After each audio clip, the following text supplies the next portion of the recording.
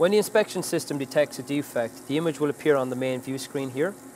And in the global view screen, which shows us the full web width by 1 repeat length high, we've got this small little turquoise box which is showing you what part of the overall web is being displayed in the main view screen. So at a glance, you're getting a high resolution image of the defect, in this case an ink splash or a pepper splash that we simulated on this label. But up here you can clearly determine which lane across the web the defect occurred, because obviously with multiple lanes with the same product at this zoom it's very difficult to determine where on press this event is occurring, but we've got this reference in this little window up here.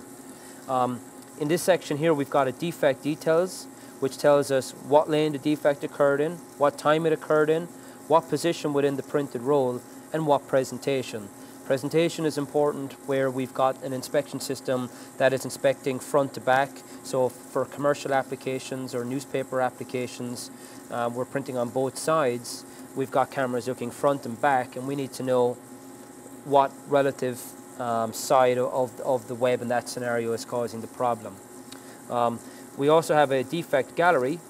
which will maintain images of the last 16 defective repeats. So that gives the operator a frame of reference as to what's happening, because one of the key indicators for defects occurring is the image on screen. So by clicking this little button down here, I put back up our blank screen.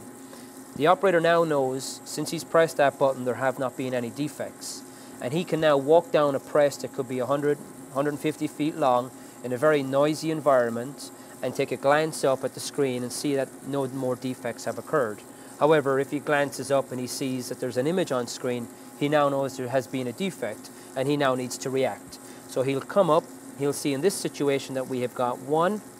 2,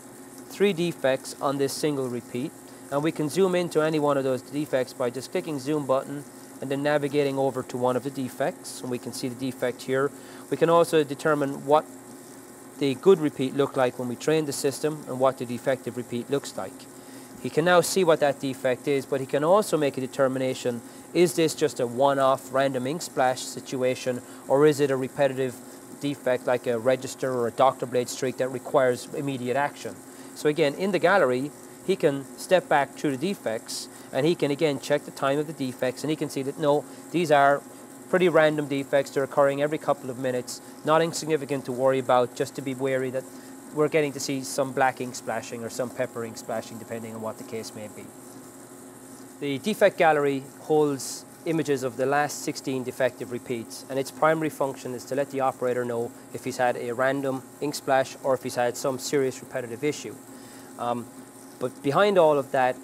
all of the defect information that's being detected or being displayed to the operator through the user interface on the inspection system is also being recorded and stored in Data Central, where at the end of each production roll, a roll map is generated and is available to either the quality control officer, the slitter operator, or the production manager to see the full picture of the production run on a roll-to-roll basis and make a high-level strategic decision as to what material should be saved or should be removed.